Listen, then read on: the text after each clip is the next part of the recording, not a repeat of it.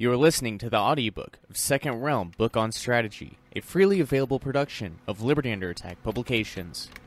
To snag the paperback, to download purchase the audiobook, to check out the entire Second Realm series, or for additional resources, please visit libertyunderattack.com/Second Realm.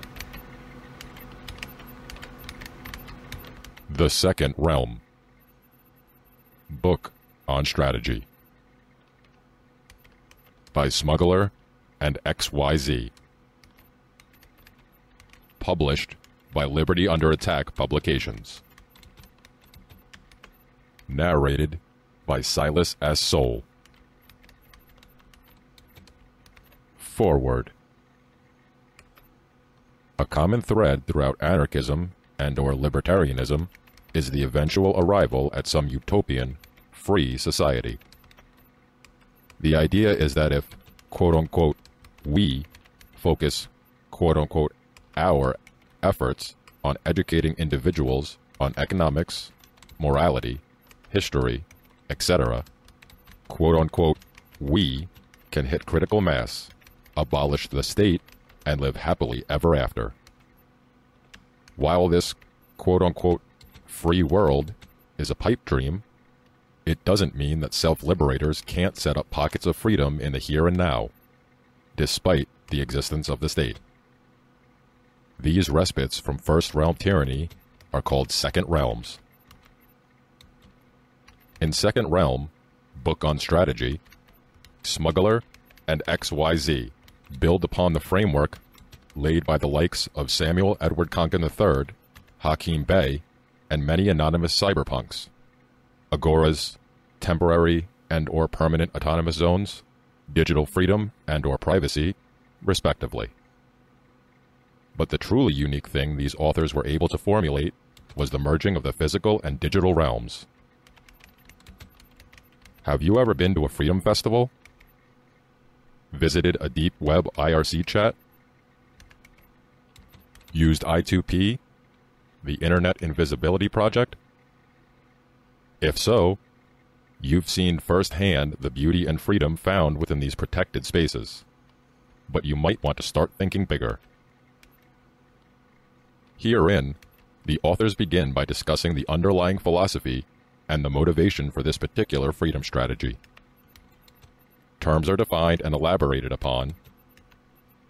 They tell you how to practically create second realms everywhere.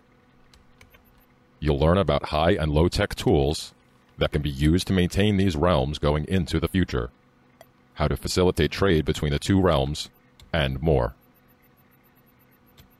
I'd like to provide one disclaimer before turning you over to this book on strategy, though. It's likely that you are already an anarchist looking for solutions. If that's the case, I sincerely believe you will find value in what you are about to read. If not, however, I would highly recommend beginning your anarchist adventure elsewhere. This is not designed to be an introductory book. In summation, Crypto Anarchy has delivered, quote-unquote, us, the tools necessary to build second realms in cyberspace. While that is a great feat for many reasons, it's important to remember that human beings are social creatures, and many individuals long for interaction in physical space and time. Smuggler, XYZ, and their predecessors have given, quote-unquote, us a great starting point.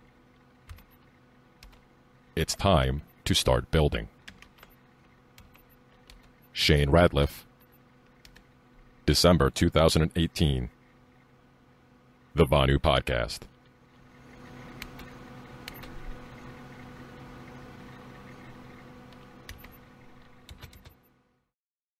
Chapter 1. Crypto Anarchy, Tradecraft, Taz, and Counterculture. This is a booklet for people in search for liberty, and who subscribe to a philosophy of personal, civil, and economic liberty through the absence of government in their lives, along with the presence of strong property rights. Among the varying philosophies that hold this view, the most noted is probably that of anarcho-capitalism, of both the Rothbardian and the Friedmanite flavor. The authors of this booklet subscribe to the former, and it is that perspective that should be taken into account to take the most value from this text. Thanks to Thomas C. May, Hakeem Bey, Murray Rothbard, J. Neil Schulman, and Samuel Edward Konkin III for inspiration and ideas to build on. We also thank The Free and Unashamed for asking us to write down our thoughts and for supporting us in doing so. While you remain a mystery to us, you seem to be a good mystery. About the authors. This book was written by Smuggler at staff.anarplex.net and XYZ. We are the sole people responsible. These are our thoughts.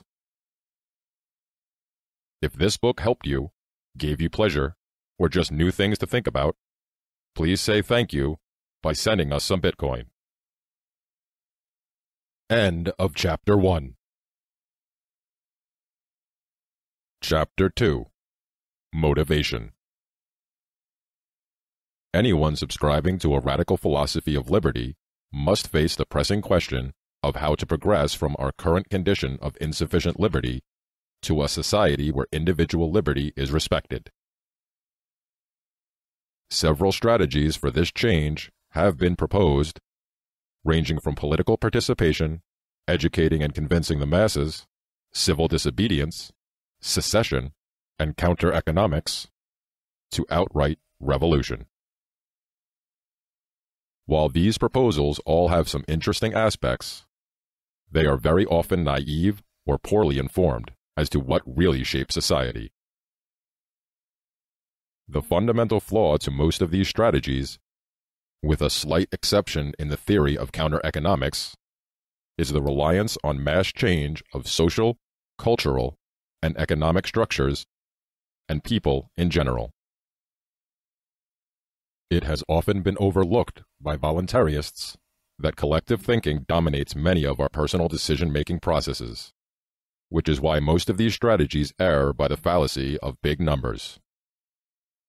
By this term, we mean the belief that we must wait for progress until a large number of people rally to the support of our cause.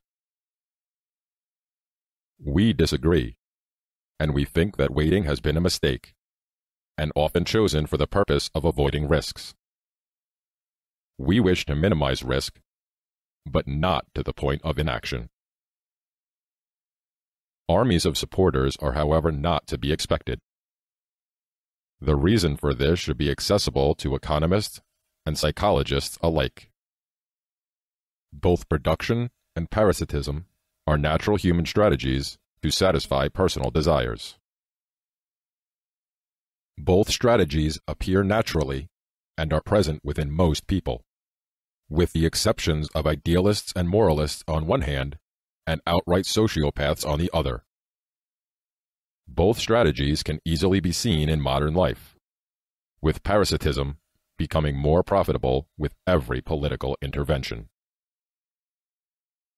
Our current redistributive society moves property from producers to parasites, as well as shifting decisions from the individual to the ruler. The ruler, of course, is held above all personal responsibility, recourse, or personal risk. A surprisingly large number of people in modern societies are in favor of the redistribution of property, sometimes knowingly and sometimes merely because they regard the rules of the game more than the morals of the game. They see redistribution as the way of the world and work to get their share. Parasitism, where enforced by government, is easier than working. It provides a comparable level of consumption for less effort. In addition, it removes hundreds of daily decisions from an individual, along with the bad feelings of facing mistakes. It is sadly a truism that most people only want the freedom to be comfortable. Libertarian class theory describes two classes of people in society: those that pay more taxes than they consume of public services, and those that consume more public services than they pay taxes. That is, taxpayers, and tax feeders. What is underappreciated is the size of the second group. In most developing countries, tax feeders make up far more than a third of the employed, from direct bureaucrats to industries living off public money or regulation. In many developed countries, tax feeders have approached or passed 50%. The massive creation of fiat currency has allowed governments to keep this unsustainable game going. So far. Millions of people profit from this arrangement and will fight to keep it going to the last moment. If one combines only these two motives for intervening government, redistribution of property, and shifting of decisions, an easy majority of people profit from the existence of such an institution. There are, however, additional motives for the existence of the state as a social organization. One is the identity-creating feeling of belonging to something, a natural and not always negative motivator for humans. This is regularly exploited by the state to assure support and to limit dissent.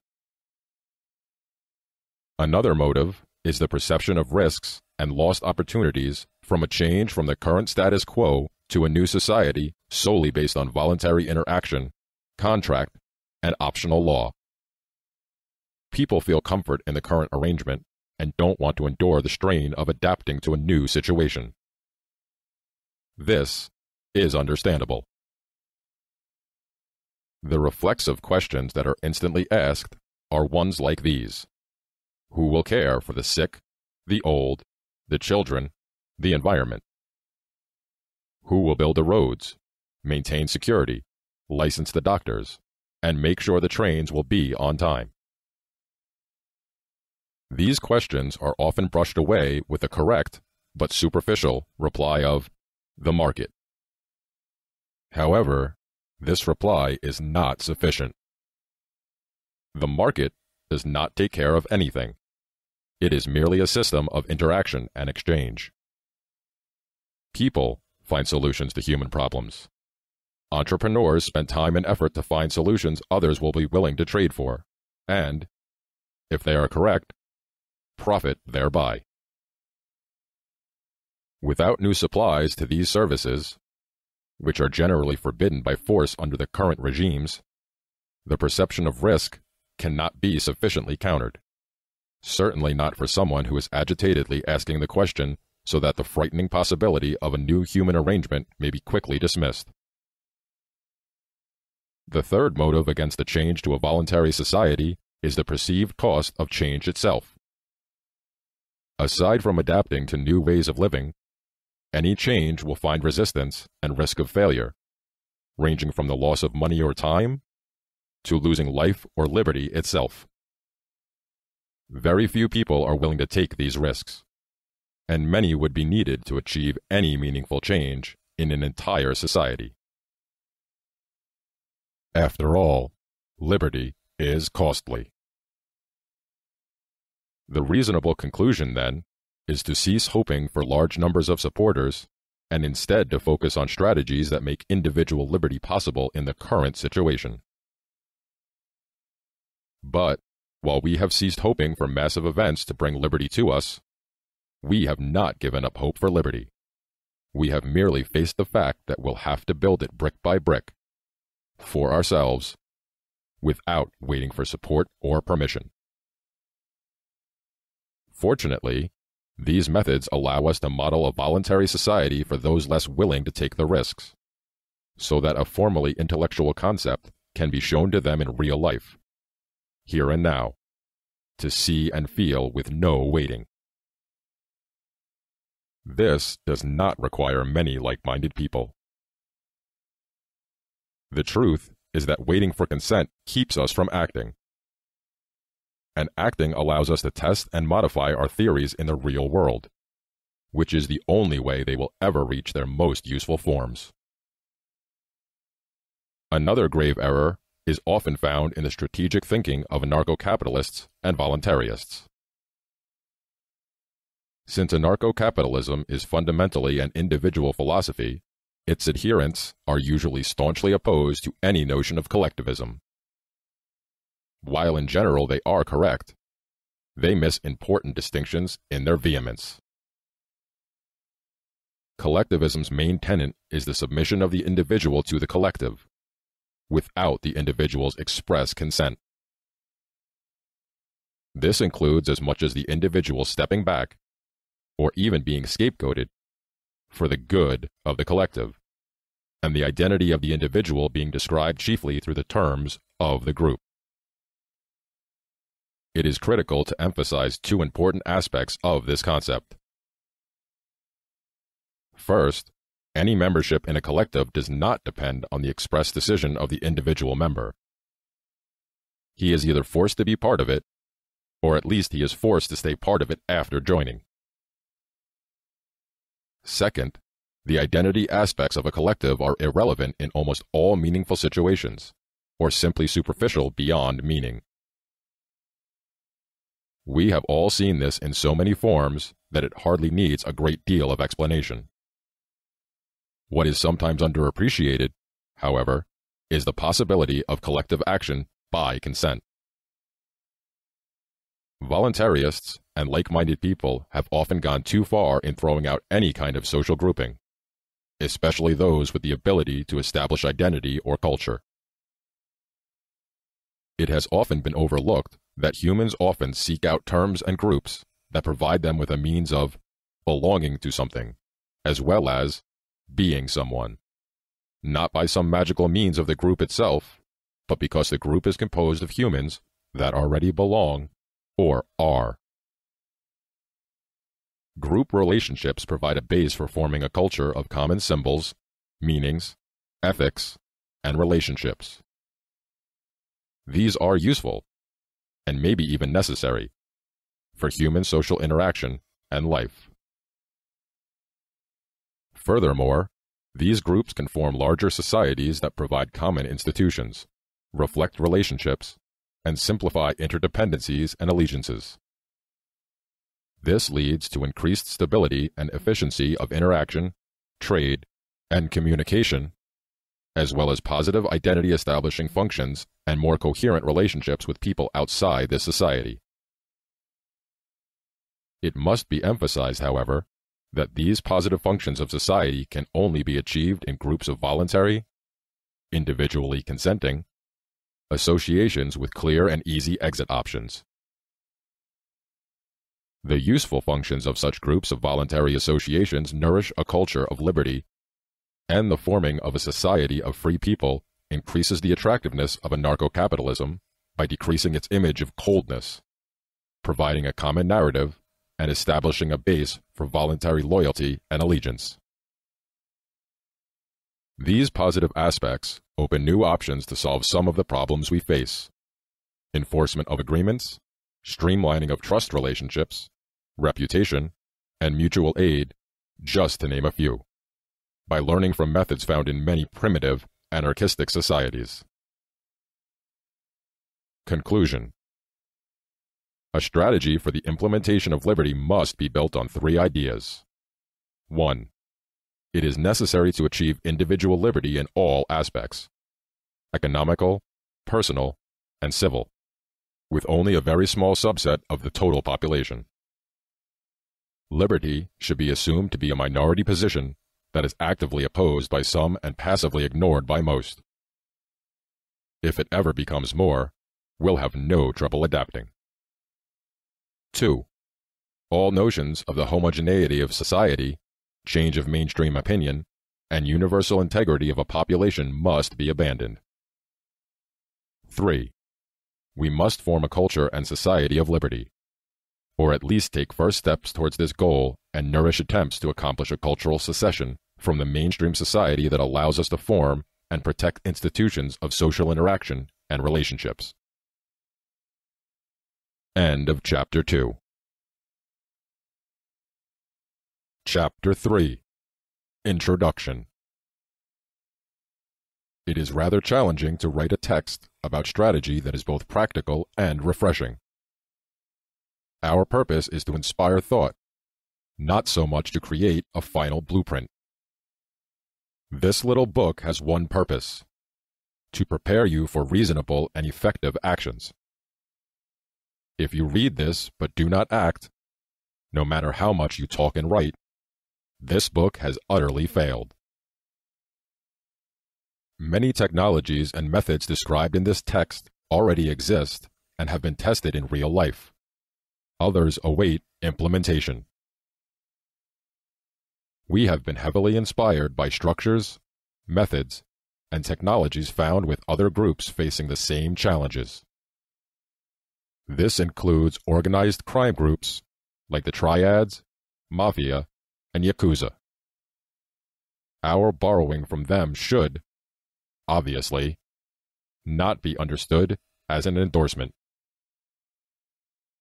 Also, we borrow from various ideas on freedom that came before us, most notably Crypto-Anarchy by T.C. May, Taz by Hakim Bey, as well as Counter-Economics by Samuel Edward Konkin III.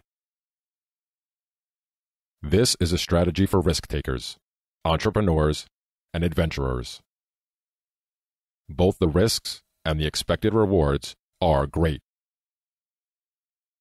In plain terms, this is not for boys. It is for men. Facing reality is required. Change is created by people with courage, not by the timid who usually follow behind and clamor for credit after all the battles have been fought. One more thing. The people of courage almost always have the most fun. Enjoy. End of Chapter 3. Chapter 4. First Steps to Strategy. The first step in formulating a strategy is to achieve clarity about the objectives, means of engagement, obstacles, and resources at our disposal. These four components are interdependent, and some of them are subject to constant change, particularly obstacles and resources. Objectives are what we hope to accomplish. In this case, it is our personal, individual, and exclusive participation in society where the only legitimate foundation for all interpersonal interaction is that of voluntary agreement. It is a personal participation because we, as physical, mental, and moral beings, partake in it with all our aspects, not just in some abstract sense. It is an individual participation because every member of such a society must decide for himself whether to partake in it or not. It is exclusive because we prefer to live as part of a voluntary society and not as part of a coercive society. Means of engagement are the abstract rules that govern our actions in order to achieve our objectives. What actions are permissible and which should be avoided? Since our struggle is an ethical one, our means should be in unison with our objectives, namely, to refrain from all non-voluntary interactions. This means that the resources we employ must only be those of our own property, that we abstain from fraud, limit the impact on uninvolved parties, and that we refrain from any violence that is not in self-defense. Since the claim of self-defense is often abused, another rule should be included as a guideline: to stay away from sources of conflict where we can be falsely accused, and to avoid points of conflict where our opponents are likely to attack, requiring violence on our part. Before we look at the obstacles we face, some notes on our resources will be useful. From our rules of engagement, we are limited to our bodies, property, and time in achieving our objectives. This puts us in a less fortunate position than our opponents, who can command what they do not own, which is exactly what we are working against. Watering down our rules of engagement in this area would thus result into a weakening of our objectives, or even lead to missing them entirely. This has been the case with several historic attempts to create liberty which led to a replacement of the rulers, but not the system of rule, or that used terror to stabilize the new order. However, using our own resources also allows us to be more flexible in their application, since we do not require processes of command and obedience to distribute them. This frees us from complexity and allows for the rapid implementation of tactics. So, we can expect to be more adaptable than our opponents, so long as we do not introduce new distribution schemes for resources and actions. We can and should focus on forming an entrepreneurial environment for tactics, and let them refine each other in the marketplace. But, for the marketplace to work, we must be prepared to reward entrepreneurs for their superior products and services, not just through respect, but also with tangible material considerations, money, etc. Contrary to our opponents, our strategy employs the time-tested roles of entrepreneurs, customers, and investors. This is fundamental because it creates a situation in which people who are unable to contribute through the supply of services or products are able to contribute through the investment of time or money in products that will help us all achieve our objectives, and maybe even profit. What are the obstacles we face? This is an area of much confusion and disagreement. Let us explore this in some depth. Obstacles. We have already concluded that our objectives are opposed by a majority of the population as well as the ruling class. It is, however, necessary to analyze the specific methods by which our objectives are opposed and which means are employed to keep us from reaching our goals. Humans are spatial, social, and cooperative beings. We occupy space that no other spatial thing can occupy at the same time. Our bodies need to be somewhere. They need to be sustained. We are also social because we require interaction with other humans. We want to communicate. We want to learn from each other. And we want to procreate. While we are the only thing in the space we occupy, we also need to interact, be viewed, and view other humans around us.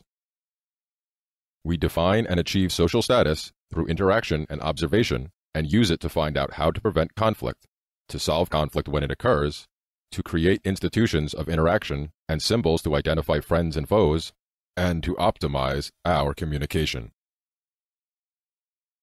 Since we also live in a scarce world and cannot do every necessary thing alone, we also engage in cooperation, specialization, and trade. These characteristics of human life constitute the frame for most things we do, but also provide the means for our opponents to keep us in chains. Throughout history, those that oppose liberty have developed and cultivated a complex and refined science on how to keep populations under control. We are not referring to a secretive group of social planners, but a set of techniques that are shared not only by the rulers, but by those parts of a society that profit from coercion and the comfort it brings. To understand this science, it is beneficial to look at how our various aspects, spatial, social, and cooperative, are exploited. It is necessary to understand that the state and the systems of the world are not spatial. Though the state claims geographic control, the state itself cannot occupy any of it, since it is not a physical entity. It is a social concept of control. The only way the state can interact with the spatial is through its agents and proponents, as well as anyone conditioned to represent or call for it. It is individual humans that must intrude into another individual's space to deliver any kind of force, whether it be direct or indirect. When we are not applying force, the only other option for the state to act within space is through its agents, to observe or surveil the space of others. Cultural norms of the mainstream society and most of its subcultures reward pro-state behavior while they punish non-state behavior. While this is not yet true for all parts of the cultural code, it is increasing, often without us noticing it. There are numerous examples for this. The method most often suggested for problem solving is to call the police, to always obey the state authority, to use convenient methods of payment, credit cards, etc., to make every payment in official legal tender, national currency, get a good job, petition your representatives, work within the system, pay your fair share of taxes, adhere to the current definition of political correctness, or simply to not make trouble. All of these codes of conduct focus on a single goal: to integrate into a society that is led, organized, and enabled by the state. Alternate views are quickly labeled a waste of time, not practical, unrealistic, utopian, eccentric, or even treasonous. Interwoven with these codes are values that most people are accustomed to use when judging their neighbors. While many soldiers today partake in wars that should realistically be called unjust, and therefore a crime, they are not met with disgust for choosing this career. Policemen that enforce unethical laws, often with unethical methods, are not excluded from our comradeship, but instead called our finest. Tax collectors that objectively conduct armed robbery are not called out, but identified as doing their job. In the end, everyone is just following orders. In addition, a wide variety of symbols are used to identify people as being respectable. Some of these are styles of clothing, status symbols, licenses, membership cards, use of language, and laughing at the right time. Together, these codes, values, and symbols form societal expectations and identities, the function of culture, and any fundamental variation from them is met with rejection or even outright hostility. It is very important to understand that these codes, values, and symbols are highly interconnected and form an integrated body of culture, which makes it very hard to successfully break out of this scheme. If we change only parts of it, it is easy to be dragged back into the old ways by many parts that are still tied to the larger culture. Ideally, this need not be so, but as a practical matter, it usually is. However, breaking away from mainstream culture and its various subcultures leaves the dissenter as a tolerated eccentric at best, or an unwanted troublemaker at worst. But it also puts the individual in the position of having no social integration, which is required by most of us simply for mental survival. But worse than this is being removed from cooperative functions of society. Many institutions of our society were originally created to streamline cooperation between individuals. Since then, however, they have been taken over and remodeled to support state dominion. These institutions are numerous, and we will only list the most important ones here: money and the banking systems, property titles, identity, papers, passports, etc., licenses, regulations, and insurance, law enforcement and security, legal systems, courts, correction and punishment, education and media, communication, energy, and transportation networks, and charity, now welfare. Each of these institutions and services are tightly controlled by the state. Access and provision are limited to those that are not perceived as enemies of the system and those that follow cultural norms. These systems are necessary for successful cooperation between individuals, to satisfy the needs they cannot satisfy alone. It is by regulation, licensing, and cultural dominance that access to, and the provision of, these institutions and services is regulated, always with a tight integration of surveillance and punishment.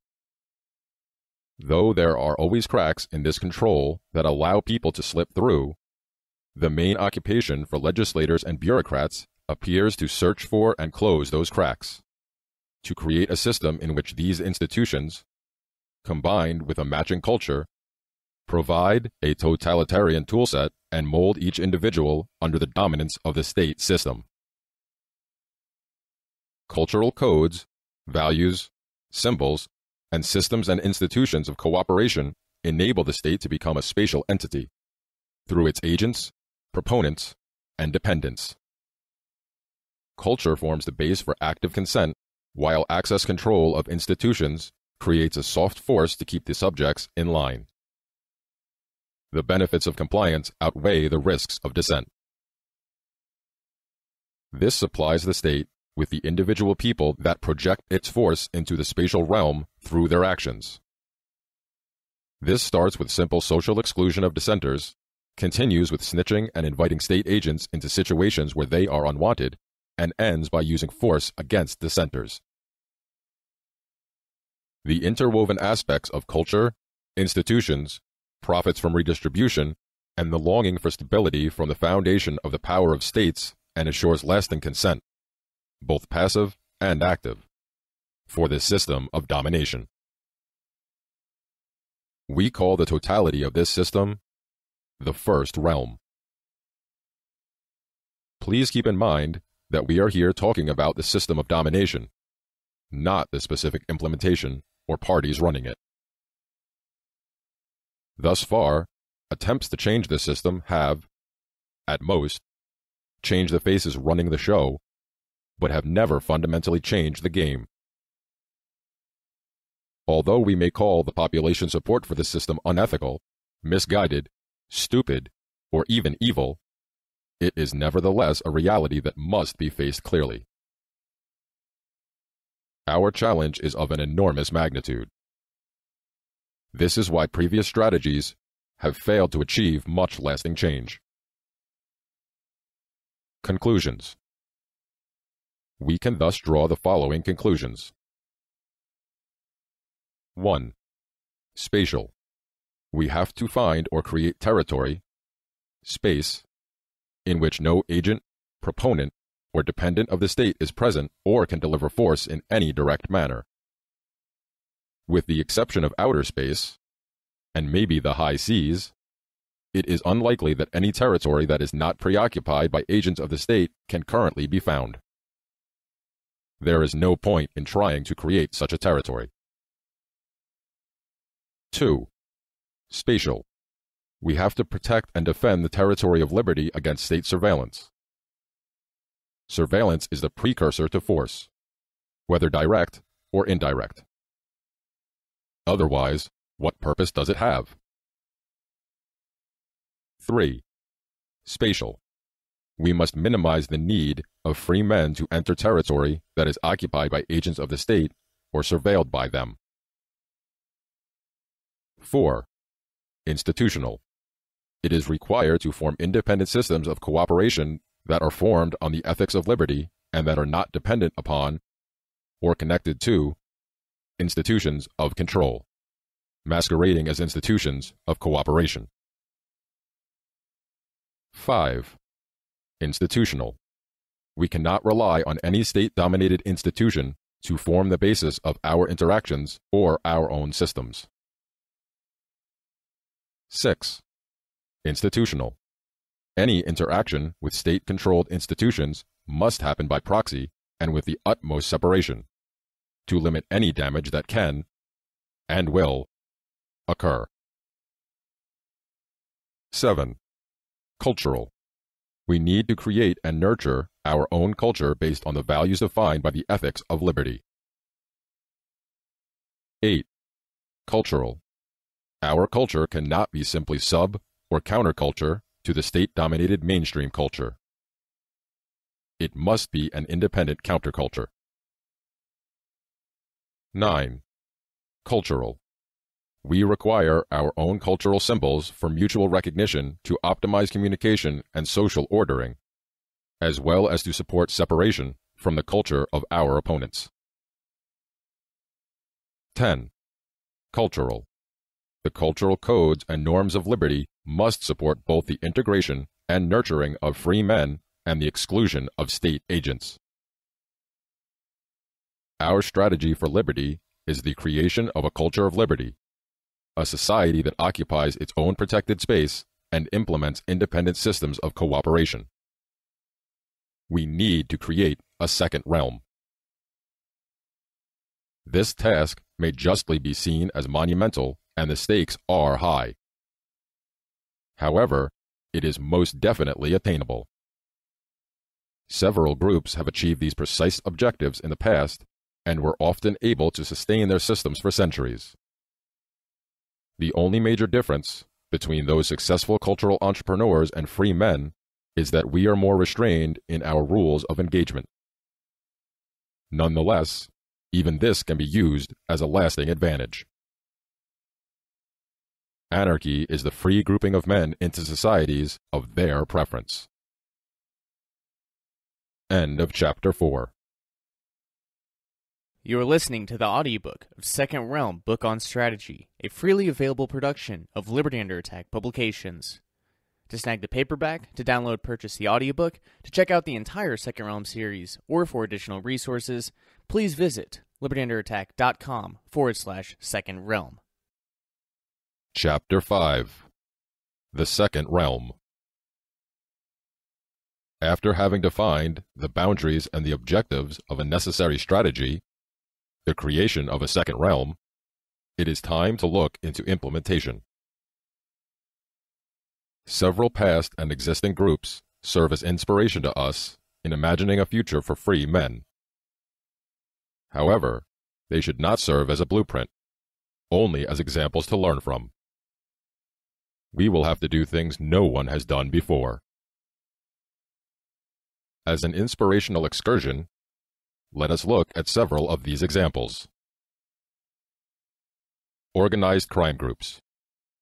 Everyone knows the Italian mafia, the Yakuza, triads, and outlaw motorcycle gangs from news coverage. What is often overlooked is that these organizations are not simple chaotic gangs, but often exhibit a long history and their own kind of society. The mafia, as an example, is primarily a loose-knit network of independent gangs that pay tribute to their dons and receive protection and their own conflict resolution system in return. Their aim is to limit conflict within groups and not resort to violence when other means of conflict resolution are available. They operate their own title system of territories and markets. They provide services for communication and reputation, and they foster the division of labor through specialization. One could define the mafia as an organized crime business association based on a shared ethical background. Similarly, the triads are built on ethnicity, Han Chinese, and sharing a cultural narrative, resistance to the Manchu rule. They have been around for centuries, mostly by establishing an integrated society and trying to limit their activities to inter-triad conflict, exploiting street criminals, and focusing on less public crime. A similar pattern of social narrative, ethnic focus, and well-controlled intervention into the public realm shows itself with the Yakuza. They even put a strong focus on being recognizable by the public. While the previous three examples cover older organizations, outlaw motorcycle gangs are a more recent phenomenon. They openly display their outlaw image as part of their culture, create their own social norms, and use their own form of justice. All of these previous examples share some characteristics in operation and organization that can serve as hints to what successful parallel structures need. First, they are all based on their own independent culture and values. They are not chaotic and lawless, but have their own laws that are often stricter and more conservative than mainstream culture. For example, the Yakuza forbid their members to partake in theft, the Mafia punishes members for adultery, and all of them take oaths and vocal contracts very seriously. Another common characteristic is that these groups usually try to limit violence to their own community instead of spreading chaos. This has two reasons. Obviously, this limits the attention of law enforcement and public opinion that could make their business harder, but these people also understand themselves as being part of their local community, which they often take effort to protect and help. This has the positive side effect of gaining public support within their territorial presence. Contrary to popular opinion, these groups are not hierarchical, command and control structures. Subgroups are often autonomous and do not follow top-down planning. Instead, they share part of their profit with the upper hierarchy in return for specialized services, investment, and justice provision. Often these groups have to answer to their leaders, primarily for causing too much trouble, being too violent, or interfering with other subgroups' business. Apart from that, they are highly independent. The last commonality to point out is that these groups control locations like clubhouses, offices, restaurants, or similar places where they can meet and conduct their business outside of public view, and which they protect against surprise raids or infiltration by round-the-clock staffing, alarms, posts, guards, and security technology. Surely, these groups conduct business that is highly unethical and employ methods that conflict with the rules of engagement we are limited to.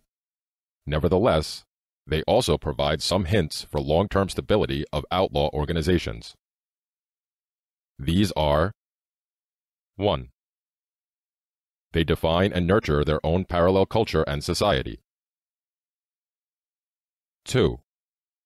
They follow a least intervention policy concerning outsiders, especially in the realm of violence. 3.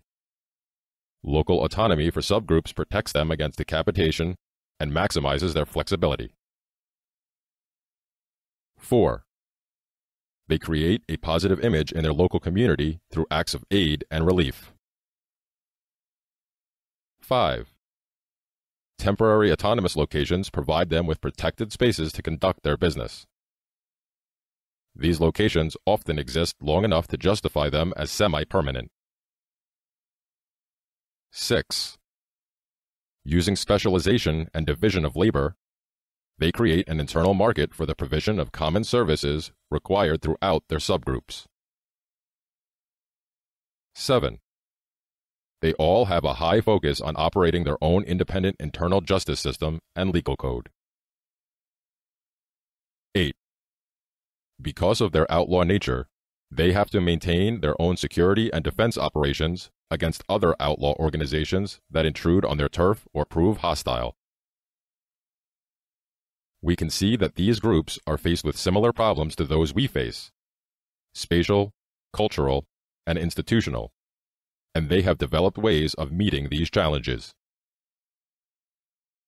Below, some of these solutions are explored in detail and adapted to our specific obstacles, resources, and rules of engagement. Furthermore, some additional and necessary components for Second Realm are presented. Together, these form the foundation of a workable model for the parallel society we require. End of Chapter 5. Chapter 6. Temporary Autonomous Zones Revised. Though this is doing some violence to Hakim Bey's original definition, a temporary autonomous zone is a space or territory that temporarily eludes the control of a generally recognized government. There are several examples of this which differ in their autonomy or duration, from wholly independent permanent zones to only short-lived simulated autonomy. The oldest of these examples can be found in Middle Ages Europe in the form of ghettos, which not only served as a place to concentrate unwanted social groups, but gave those groups internal autonomy in the form of their own tax and justice systems. Most important in this respect are the ghettos of the Jewish diaspora. Another example can be found today in Latin America, where favelas not only exclude from receiving official government services, but also constitute permanent autonomous zones, in which government force plays a role only through high-level raids, but not on a daily basis. In the same category, we find squatted skyscrapers in several Latin American cities that have not been entered by any state agent for official functions for years. Kowloon Walled City was another example of such a semi-permanent autonomous zone until its demolition in 1993. Located in unclaimed territory at the border of British Hong Kong, with a footprint of roughly a third of a square kilometer, it had been a largely ungoverned place since about 1950 and was home to over 33,000 people. This concept and the various examples of its real-life implementation are of enormous importance to our strategy, being one of the primary solutions for the spatial problem. Temporary autonomous zones give us the opportunity for our culture to exist in physical space, allowing us to conduct our business, organize our social relationships, and to handle conflicts in the way we think to be right. However, our autonomous zones are sometimes too limited in time. We need to follow a foreign policy that increases their duration and makes them safe places for social and business activities. For this, there exist two general methods. The first involves a temporary autonomous zone being set up in secret, hidden from the attention of the surrounding state. While this can work for a while, it is very limited, since eventually the place will become known and additional means of stability required. The second method focuses on reaching an informal toleration by state authorities. For this, such a zone must meet three criteria. First, the zone may not become a nuisance for neighbors, nor be known as the source for trouble for people and property outside the zone. This specifically includes that the property rights of the territory must be respected, and an agreement reached with the owners before conducting any autonomous activities there. Any justification for third-party influence must be prevented. Second, the zone and its inhabitants must strictly adhere to the principle, what happens in the zone stays in the zone, meaning that all conflict must be solved without the intervention of outside law enforcement. This implies that internal troublemakers have to be dealt with immediately before conflicts can escalate. In addition, state agents and proponents must be discouraged from visiting the place. Usually, this happens by not inviting persons of questionable reputation or known friends of the state. Third, the cost of intervention by any outside party must be increased so much that it becomes unjustified, and that it's more profitable for the attacker to look the other way. While bribes are a common method to reach this goal, a further tactic promises success. Conceal, know, delay, defend, destroy, recover. First, conceal any information about what happens within the zone from outside surveillance. This requires the employment of access control to keep potential threats from entering the area, as well as countermeasures against signal surveillance from within and especially from the outside. For example, such a place should not have attributable communication lines connecting it to the world, but instead use anonymization technology to conceal the content and source of its communication. Furthermore, the area should not be observable from the outside, and special attention should be given to watch for surveillance attacks.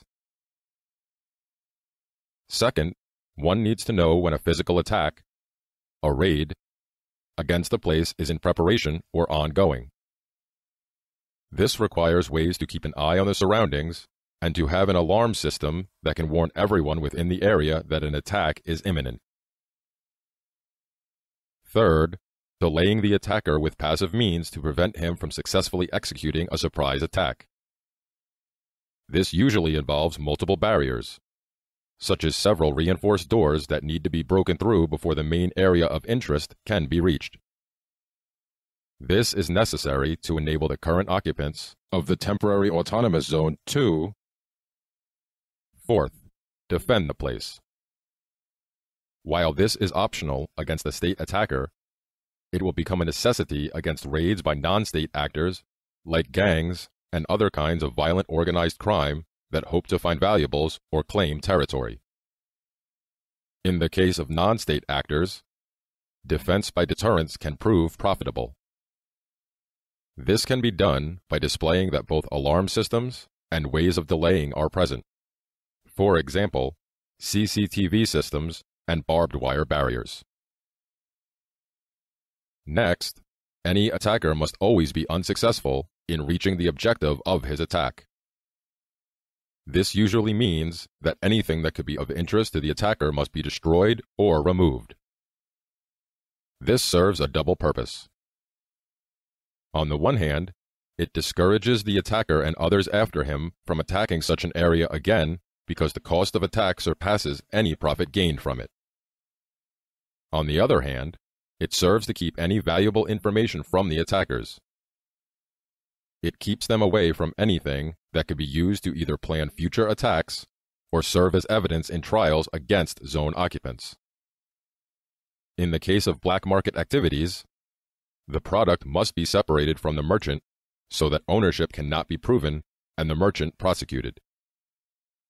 For this to be successful, anti-surveillance measures must be taken seriously.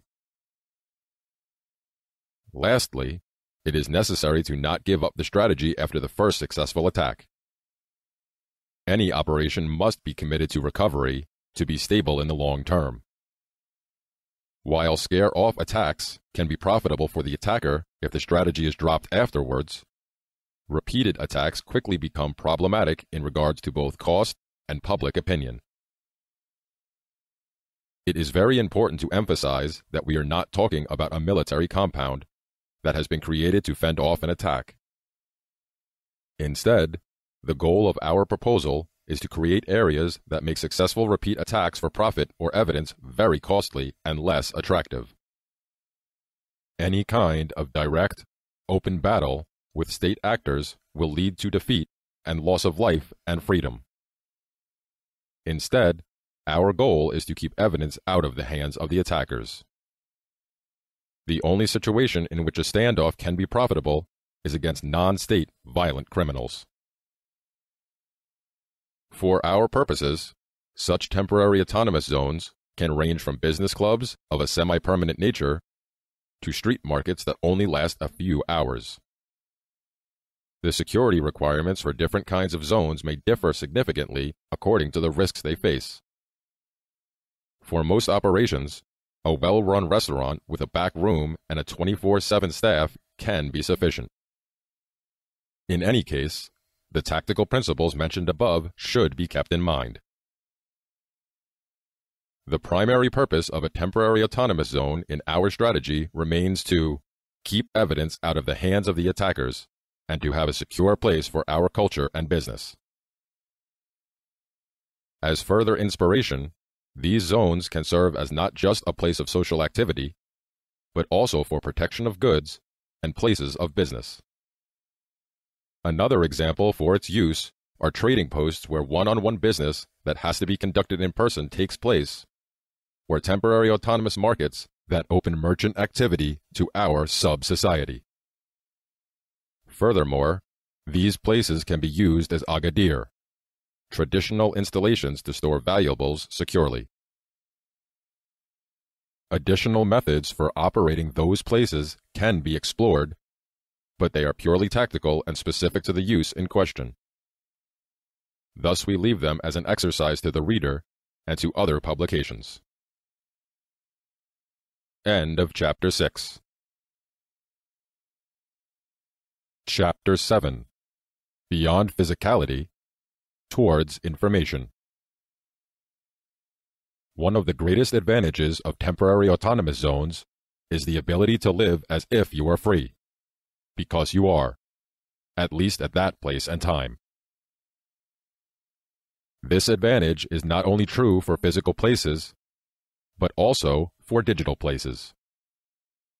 While the term digital place is misleading because the physicality of the digital realm is negligible, it can nevertheless serve some of the same purposes that a physical task can fulfill. Creating a digital autonomous zone, a permanent digital autonomous zone, allows us to socialize, communicate, and trade within an environment that can be highly protected against third-party involvement and coercion through the use of technology and cryptography. Here, people can talk to each other as if the state did not exist. They can prepare or even conduct trades without having to spend a single thought on the legal realm their physical body resides in. A large portion of our life that is not tolerated by the surrounding society can be conducted in the safety of cyberspace. Since anonymizing technology and cryptography can separate our coercible body from our acting mind and identity, we have the ability to experiment with new cultural, social, and legal forms here, without the risk of being locked up in jail or being scoffed at. That being said, digital autonomous zones cannot replace the spatial aspects of our humanity. It is hard to have a drink in cyberspace. You cannot look into each other's faces during a negotiation, and only digital goods can be transacted directly. When we combine digital and physical autonomous zones, the best of two worlds can be combined, using digital technology for negotiations and ad hoc meetings while using physical autonomous zones to hand over the goods or to have the drink together. This is crucial for social binding. Often, the riskiest parts of a transaction, handing over the money and enforcing contracts, can be transferred to cyberspace where protection is assured through the use of very strong mathematics. We will go into some of the necessary technologies below. Combining physical and digital autonomous zones thus provides us with a wide array of protection methods that allow us to act freely because we are free. The future.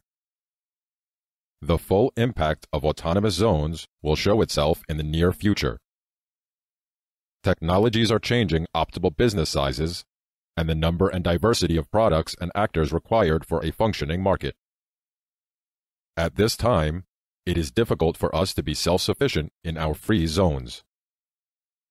In the future, we will not only have the ability to be self-sufficient if we want to, but we may be forced to rely much more on ourselves due to social collapse in the first realm. There are several technologies and economic trends that should be kept on the radar of any anarcho-capitalist. Two of these technologies are the advent of various kinds of urban farming, especially industrial vertical urban farming, which promises to make food production for many thousand consumers possible and economical in a single skyscraper, and microfabbing. Microfabbing is the automated production of parts through means of 3D printing without the need of special tool development. This will allow the download of construction plans from the internet and subsequent printout of complex geometries with 3D printers that do not require any attention during production. The number of base materials available for this method is increasing rapidly and will soon permit anyone with the right skills to compete with specialized, high-capital production facilities with a fraction of both risk and investment. These and other technologies reinforce a trend that can be seen in growing parts of the Western economies, and that is the move from a mass consumer culture to a prosumer culture in which many more people are self-employed, artisan shops return to the urban environment, and mass products lose their charm. When we combined autonomous zones with changes in economic and technological fields, as well as changes in social composition, it is easy to envision micro-territories becoming attractive again. This will be the great opportunity for us to sow the seeds of liberty into growing parts of the population without falling for the fallacy of masses. But, for this to be successful, our activities have to begin far in advance. We must show models that can be built upon and structures that have already weathered a few storms. Our model should be seen as proven, workable, or even attractive. End of Chapter 7. You are listening to the audiobook of Second Realm Book on Strategy, a freely available production of Liberty Under Attack Publications. To snag the paperback, to download purchase the audiobook, to check out the entire Second Realm series, or for additional resources, please visit libertyunderattack.com/Second Realm. Chapter 8. A Few Thoughts on Securing Trade. Tradecraft Basics. There is little question that trade, and any other social interaction, must be protected against third-party intrusion by coercion, theft, or similar violation. We are faced with an additional threat simply because we exist and interact outside the system that the host state permits us. This threat is rooted in our opposition to the justice provision mandated by the state. On the one hand, we are unable to use the state's justice system as a remedy against violations we experience from outsiders, which requires us to have our own means of defending against third-party aggression and achieve justice if that defense fails. We need our own justice system and enforcement mechanisms. On the other hand, the state's justice system and law enforcement branches are opposed to the existence of our systems and the actions we partake in outside their claimed realm. We thus face the state trying to intrude into our affairs and to punish us for not obeying him or hiding from his agents. The latter problem, persecution by the state, deserves some extra thought. How do we protect ourselves against an opponent that powerful? Let us introduce a few concepts here that can help us design methods to counter this threat. Pseudonymity. One of the methods of control that are used by our opponents that permeate the mainstream culture and is tied into most institutions of cooperation is the use of true names, our official, state-sanctioned, widely known identity of which each of us shall only have one, and which ties all of our actions together. Surely, having and using names is a requirement in many social and commercial interactions. Without it, we cannot easily find each other again, address each other, or have a history that enables others to assess us. However, there is no inherent necessity for these names to be the ones our parents gave us at birth, or to be underwritten by the state, or even that each one of us carries only one name at one time and forever. Pseudonymity is the concept of having alternative names and identities that we reveal as they are needed, that are attached to their own histories and reputations. Breaking the spell of our true name and using self-chosen, task-specific identities enables us to limit the ability of our opponents to attach all our actions to the leash that binds us to them, and at the same time utilize the functions that names and identities provide. These pseudonyms do not need to be registered by the state, nor do they need to be tied to our true identity, as long as specific methods of assurance and enforcement are available. Anonymity. Contrary to modern propaganda, there is nothing wrong with anonymity per se. Many of our actions and trades do not need to be revocable, nor do they have the ability to cause any significant harm to others. In these cases, it is perfectly fine to not have any name or identity at all. Given the right structure of interaction, there is no need for attribution at all. The most prominent example for an area where anonymity is practical and useful is in digital communication. While we may choose to be pseudonymous for the parties we want to be known by, all other parties should not know who is acting. For those latter parties, we stay anonymous. Opaqueness. Most of us have been trained to view any secret and non-transparency as a dire threat. Thinking about this should quickly reveal that such a broad opposition to secrets is an idiocy, lacking any justification. Due to the totalitarian tendencies of mainstream culture and political organization, the desire to control others, secrets have become a thing to abhor. Secrets themselves are never a problem. It is the fraud and coercion they could hide that are the source of danger.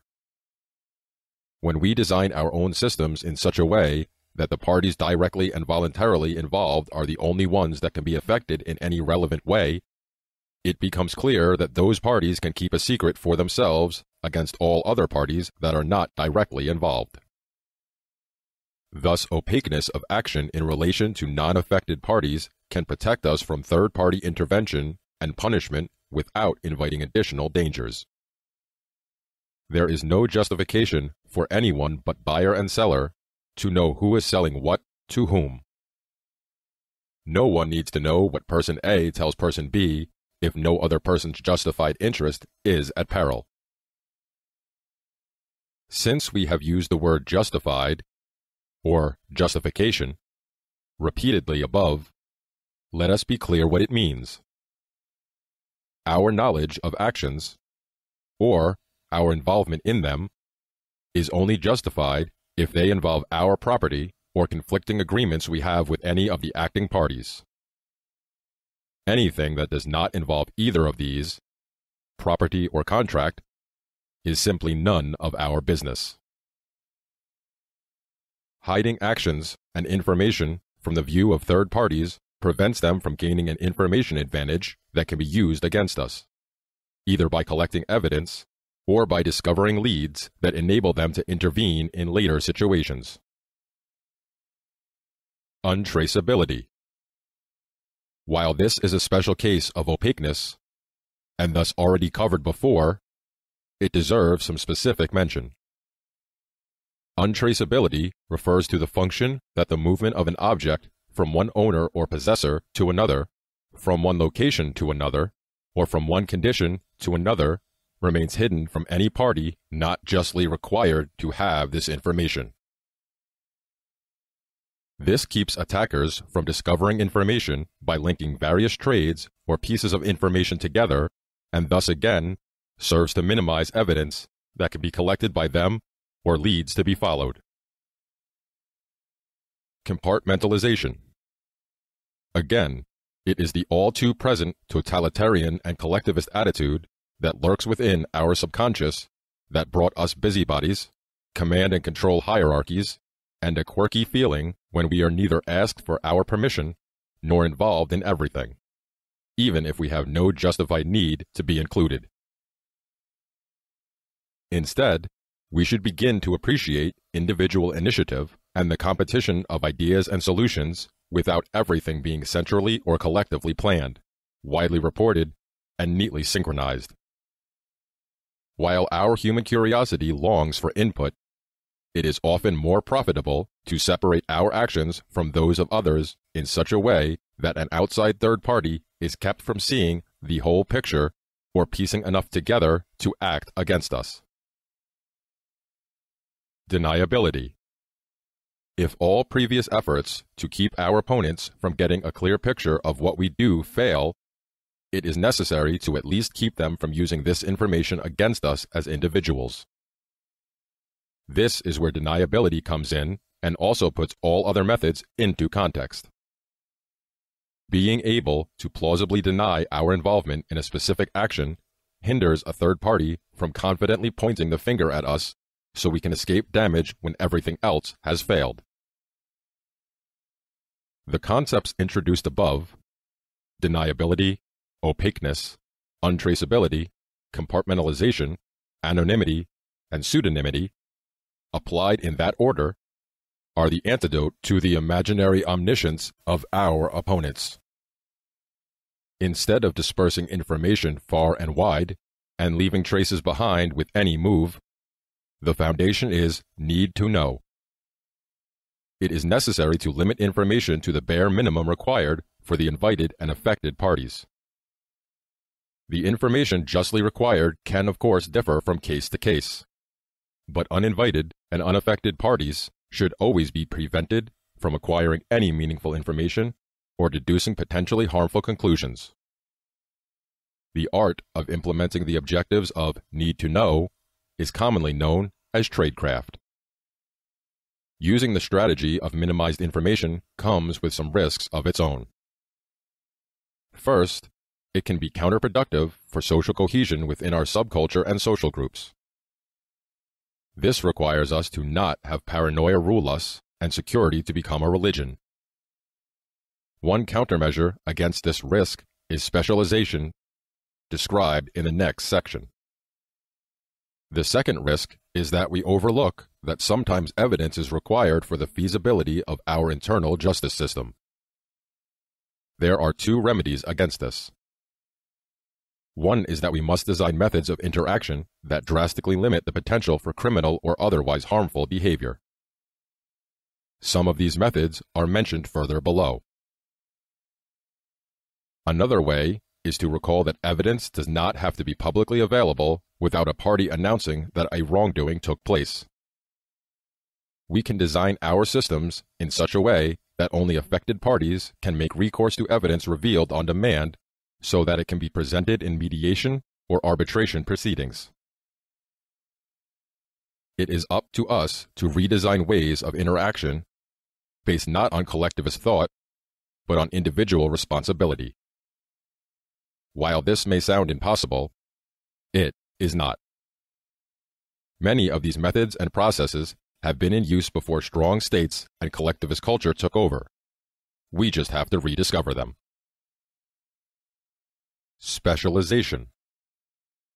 Successfully applying tradecraft presents us with two challenges that need to be satisfied. On the one hand, as mentioned above, too much tradecraft can be counterproductive to social cohesion and organization. On the other hand, successful tradecraft is an art that is not easy to master for everyone in every situation. The solution for these challenges is specialization. Entrepreneurs can excel in providing tradecraft services to other actors in the marketplace by providing means of covert communication, opaque trading rooms, untraceable transportation, or insured pseudonyms. This frees other actors from having to unduly invest into these abilities and keeps a culture of paranoia from seeping into everything we do.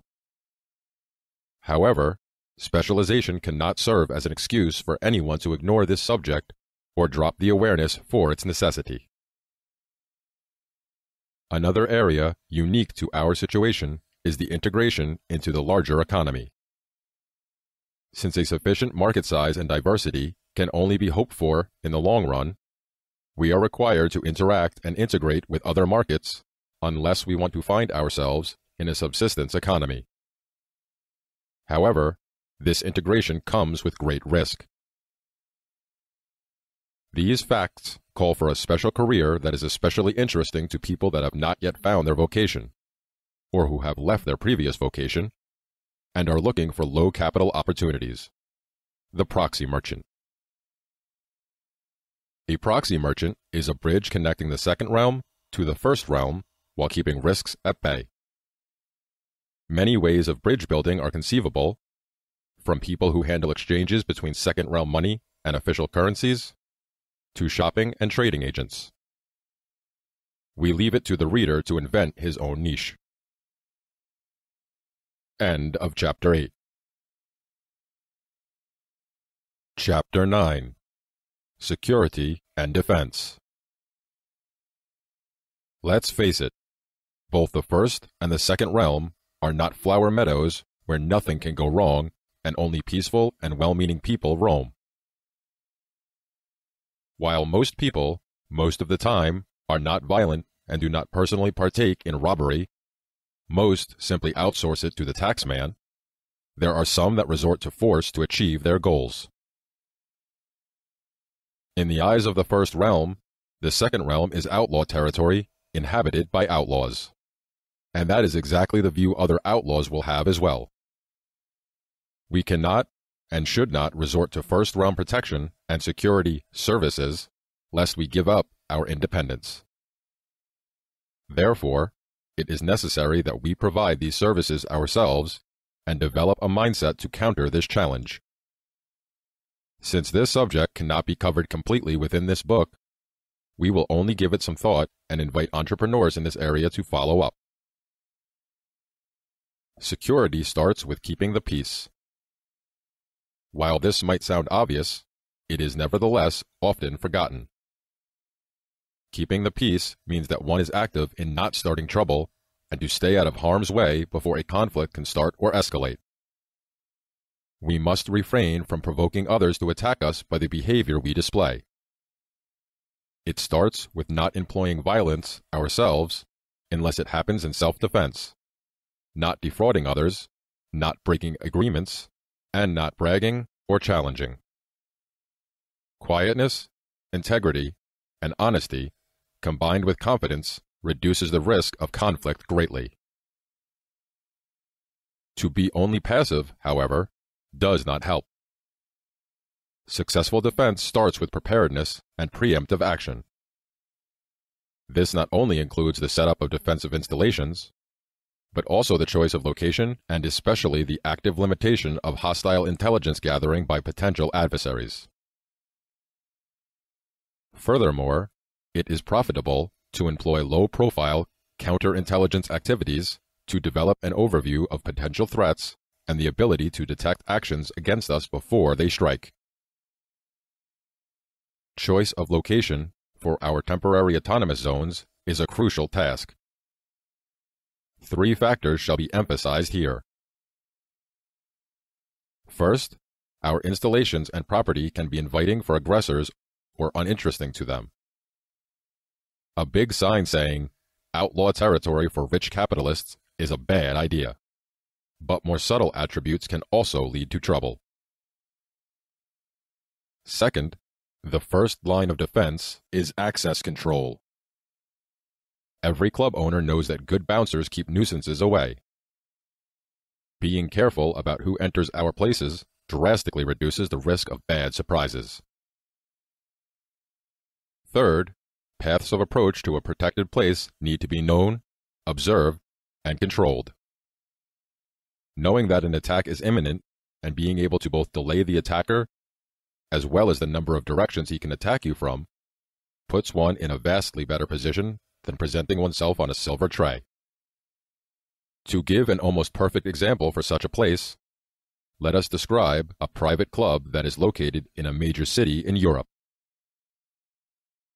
The club rooms are on the top floor of a 20-something story skyscraper in the commercial district.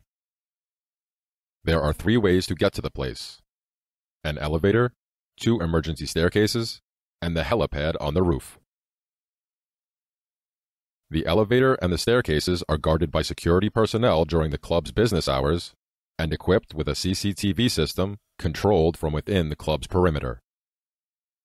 The only way to enter the rooms for a regular visitor is to call the club while waiting at the elevator on the ground floor, and if access is granted, the elevator is sent down with a lift boy that has to unlock the top floor with a key. The floor below is an office with different business hours that is integrated into the club's alarm system. In case of a raid, the attackers can be delayed for several minutes while everyone within the club is notified immediately. Potential troublemakers can be repelled far away from the protected zone. This keeps the place peaceful while allowing anyone to take necessary steps before the attackers enter the place. Ideally, some evacuation procedures involving the helipad could be implemented. Any surprise attack short of total annihilation is close to impossible. This is, of course, a very elaborate and expensive operation, but it can serve as inspiration for our own. For more information, please go back to the section about temporary autonomous zones. What if a raid really takes place? As already mentioned above, the defense against a state actor can only consist of slowing him down, or temporarily fending him off. One cannot win against a huge state, only die trying. All one can do is limit the impact of a raid by separating evidence from the persons at risk, deniability, and by escaping and later recovering. In the case of another outlaw attacking, a serious cost-benefit analysis has to take place and lead to an active, victory-orientated defense. Before anyone's thoughts run amok here, let us be clear that we are not talking about waging war, including counterattacking the adversary on his own territory. It is about limiting harm, not big victories and history book coverage. Without going too deep into the subject, it is worth noticing that the question of coordinated defense is harder for an individualistic society than for a collectivist one. The reason for this is that defense is a numbers game. The number, strength, and preparation of the forces involved, as well as the ability to quickly coordinate, decide the success of any kind of standoff. This does require individuals to delegate leadership of the forces one joins, something few of us are prepared or willing to do. However, thinking deeply about the issue at hand can serve as preparation for this. Effective defense is based on mobility and flexibility, the dynamic grouping, regrouping, and dispersing of actors, as well as the on-demand centralization and decentralization of command at the required level of hierarchy.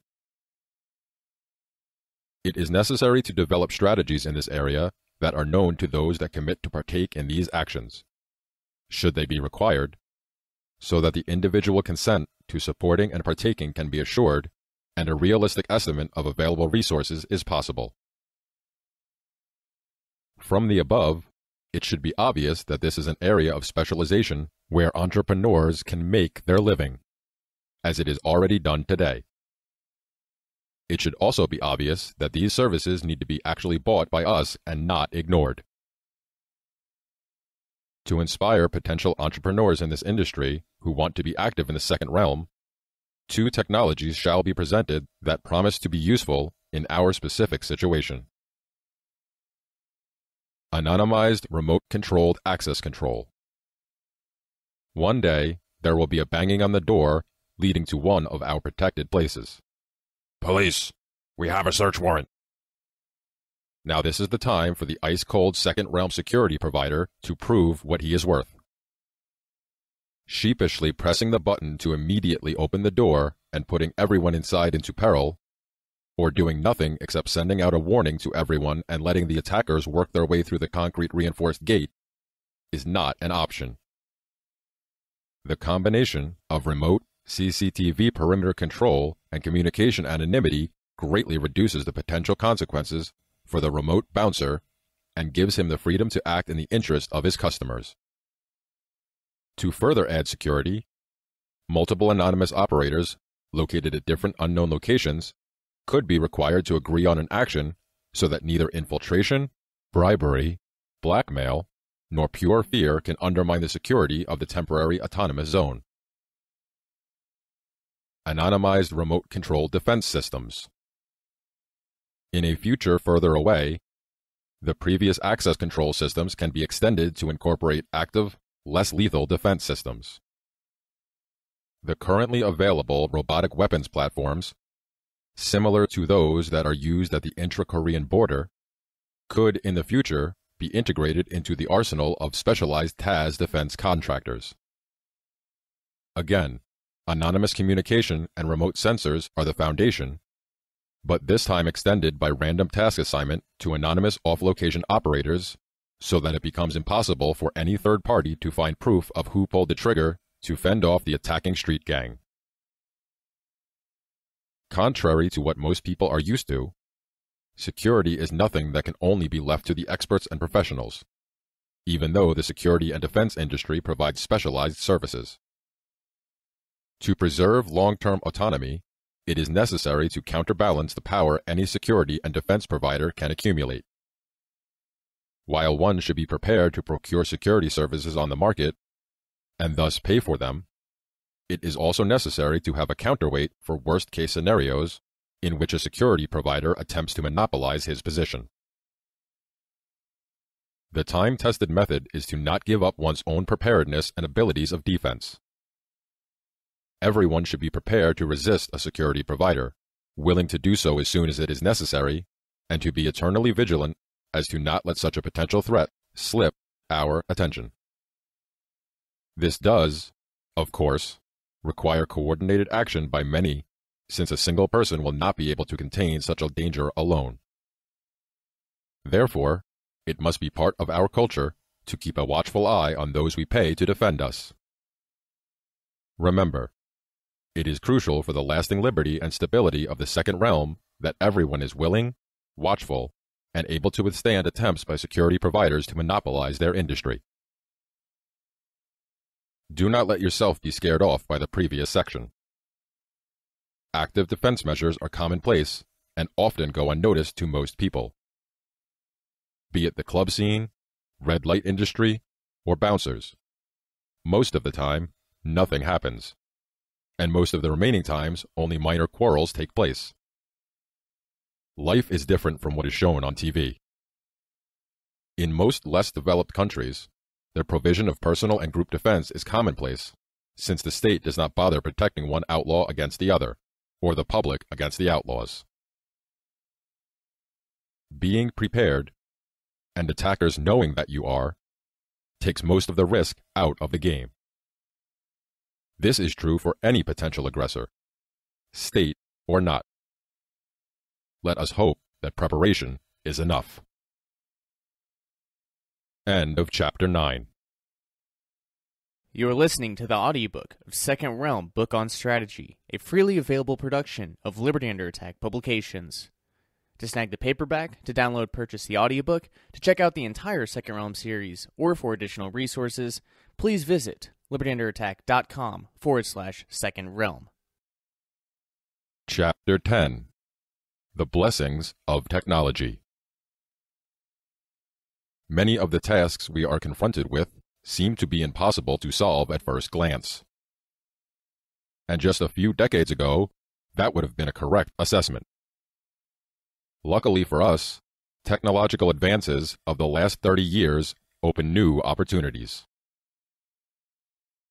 Two areas in which technology can help us shall be explained in the following. The oppression by the First Realm forces us to employ methods to conceal our actions and to leave no evidence behind. Anonymous communication technologies, many of which are available right now, allow us to send and receive messages, surf the web, and offer digital services in a way that neither sender nor recipient can be identified by third parties. Darknet systems give us the leverage we need to operate our own access-controlled and anonymous communication networks as an inconspicuous overlay of the Internet. Encryption allows us to send messages only intended recipients can read. Digital signatures enable us to digitally sign contracts in unforgeable ways so that remote and pseudonymous trading can be implemented.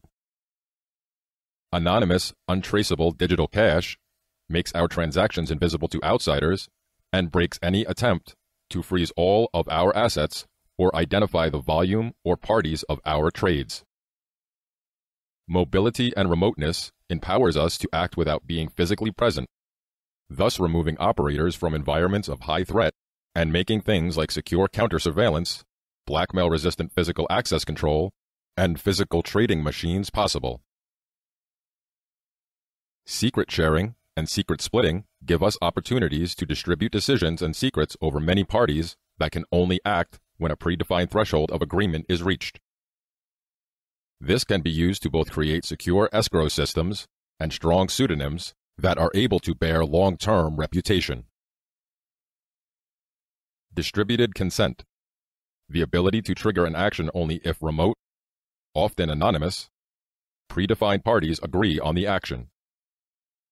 This makes coercion, blackmail, and sting operations against us much harder, while giving the involved parties plausible deniability. Geocaching offers some solutions for physical trades in which the selling party is at risk.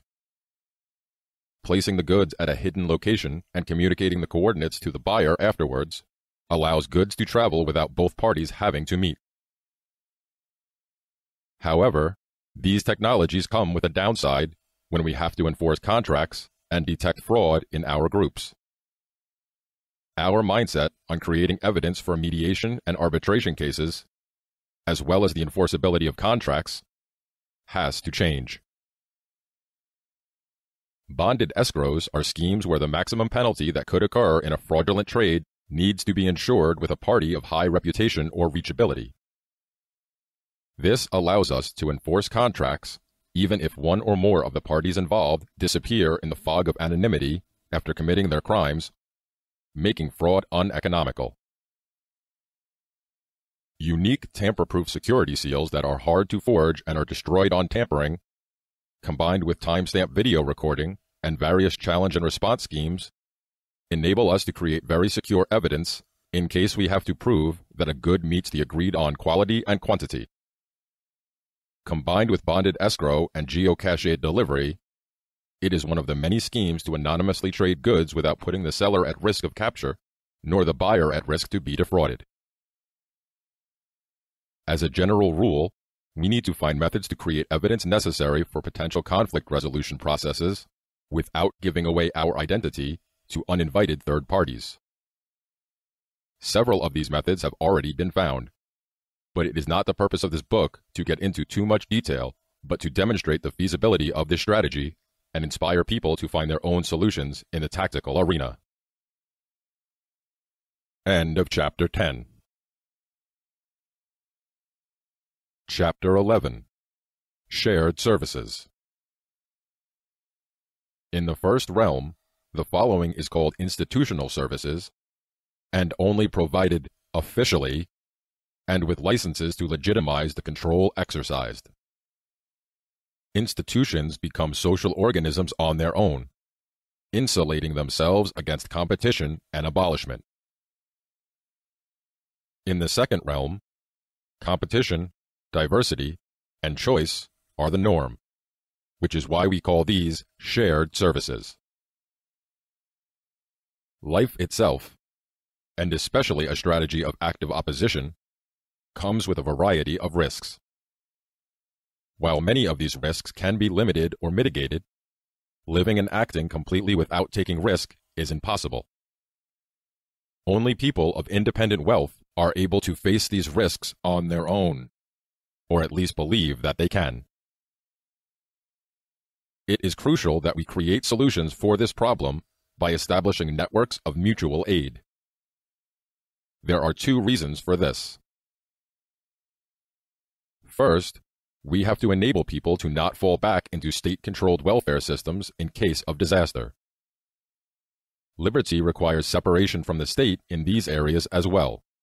Quote, "To be free, the slave must first refuse the master's gruel." Unquote.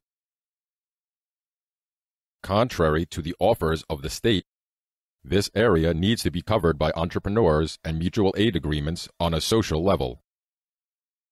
Helping out our friends in need, while at the same time encouraging and helping them to help themselves again, should be the goal. If this is reached by best commercial operations, or on a social level, remains to be discovered by the marketplace. However, nothing on the market happens without for-profit or social entrepreneurs acting and implementing solutions. Since we are confronted by oppression by the state, a unique set of risks asks us to be faced and handled. Some of the things we might do lead to individuals facing the wrath of the first realm, be it imprisonment or asset forfeiture. To enable people to take the required steps, risk sharing in the form of insurances for our businesses is required. This can happen on a low level of emotional support by visiting prisoners, or better even, to help out with lawyers' fees and economic support for the families at home. Apart from the increased ability of individuals to take more risks, it also helps by providing additional social cohesion.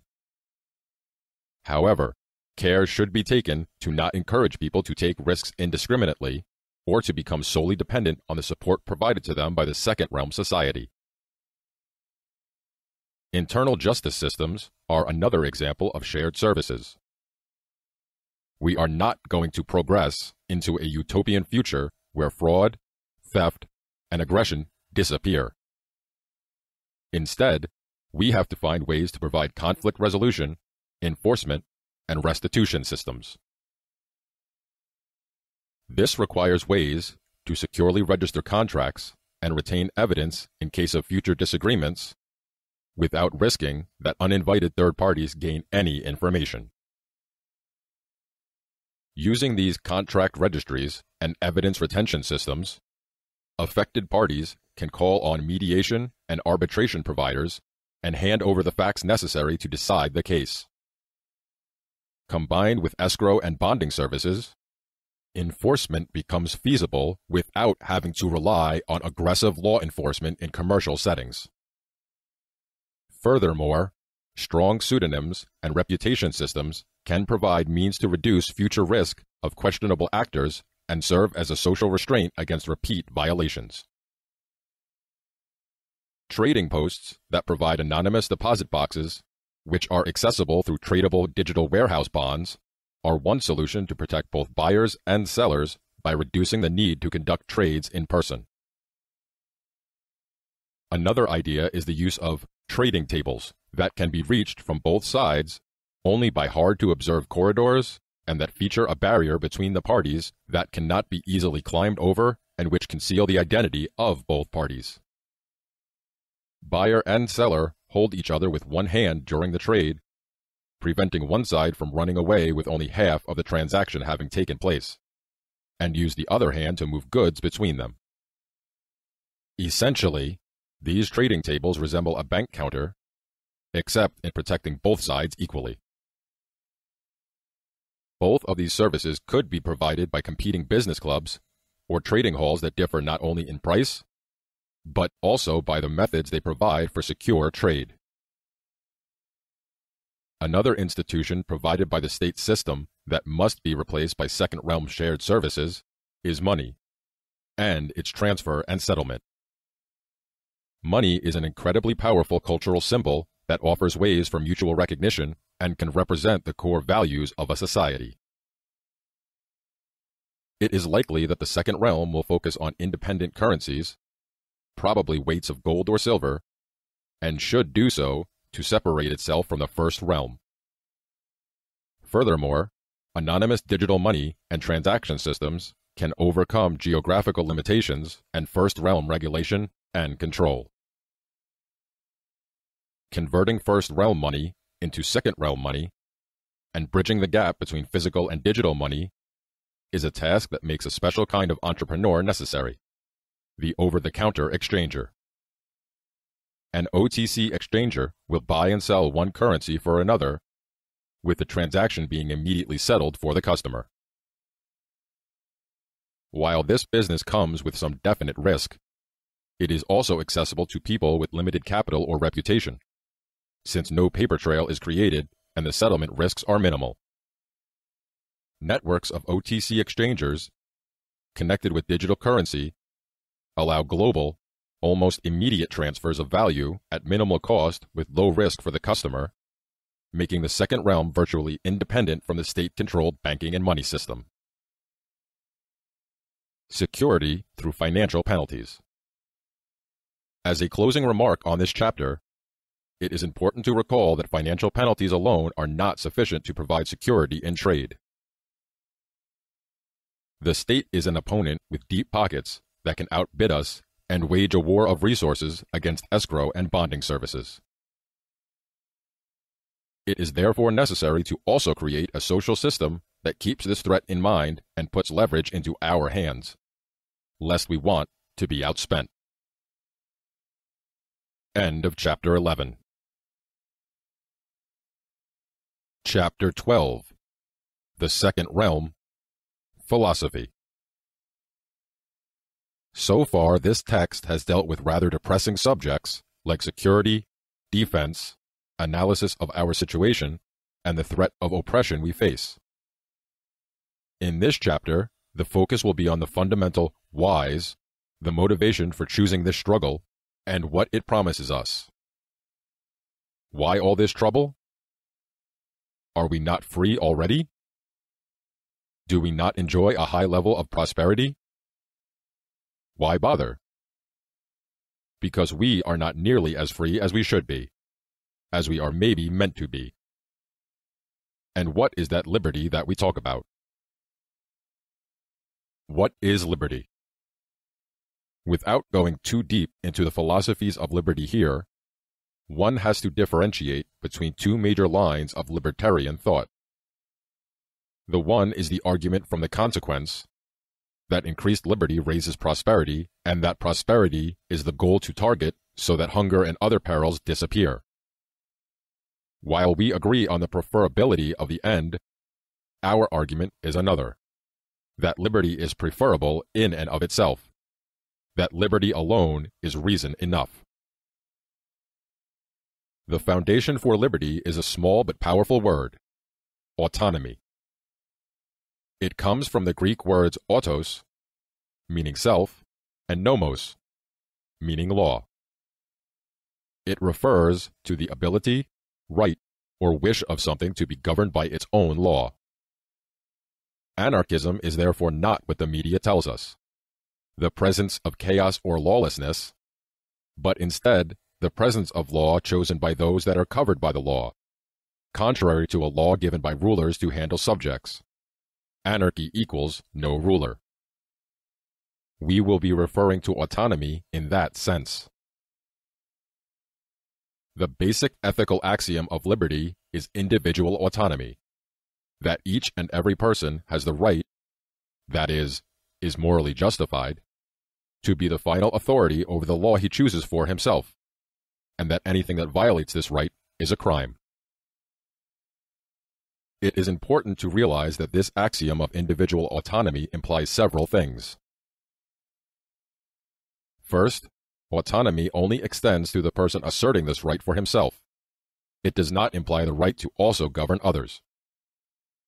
By making a decision about the rules that govern me, I cannot also make a decision on what rules others are bound to. It is only the autos, myself, that falls under that law. No one else. Second, in asserting this right, I also have to grant this right to everyone else. This means that under no circumstance may my actions undermine the autonomy of anyone else. Third, autonomy deals with rules we choose as governing principles for ourselves, but these rules do not have to be realizable, nor can we force anyone else to help us enforce them against ourselves and the universe. Whether we like it or not, the realization of our rules is limited by the laws of nature. While we can decide that gravity does not apply to ourselves, it does not change the applicability of gravity. Also, we cannot force others to make our rules work for us, since that would violate their autonomy. At most, we can ask for help, not demand it. Just deciding to always be able to eat what we want cannot bind anyone else to provide us with food, or the universe to become a giant vending machine. Since the application of individual autonomy has these implied limits, and because multiple autonomous individuals can create conflicting laws, it is necessary to define the boundaries in which autonomy can exist. This sphere of autonomy is known as property. It is the physical boundaries in which a person is the sole source of law. It is physical because only physical interaction can limit the autonomy of another physical being. And it is necessary so that individuals have room to decide for themselves and know if their decisions are justified. Any attempt to deny the concept of physical individual property is an attack on the concept of individual autonomy.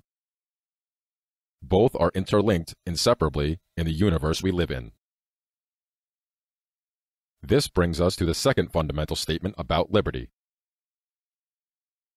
Liberty is not pure independence or self-sufficiency. Since most of us are unable to satisfy all wants solely by ourselves, and because our sphere of autonomy borders upon those of others, we are required to interact with each other, mate, trade, socialize, etc.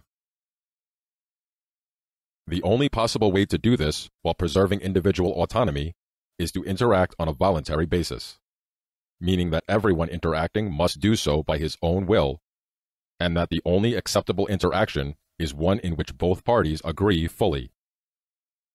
Any other interaction amounts to a violation of individual autonomy and must be considered a crime. From this, it follows that even a temporary delegation of decisions to others, and any kind of contract or law we choose for social groups, must be unanimously consensual by all parties delegating or receiving delegation, and all parties joining a group or forming a group that another joins. Anything not meeting this standard violates individual autonomy. Where no such consent can be achieved, the conflicting parties may only end their interaction and separate. Individual autonomy is also reciprocal, as mentioned above. Asserting this right also means that we have to grant this right to others. When we deny it to others, we deny it for ourselves. This leads to three major consequences in social interaction. First, any violation of autonomy, a crime, can only be met and punished by an equal reduction of autonomy of the offending party and the reasserting of the autonomy of the offended party. Crimes are, therefore, answered by first making the victim whole, and secondly by applying the same harm to the culprit. This constitutes the basic maxim of justice under individual autonomy and the highest justified punishment in any case. However, it leaves room for the victim to pardon the offender whenever the victim chooses, or to voluntarily agree with him on a different form of restitution. Second, the only party entitled to restitution is the victim. The only party liable to restitution is the offender. An action that has no victim cannot lead to punishment. Any other kind of justice would be criminal in itself, because it violates the individual autonomy of parties that did not act.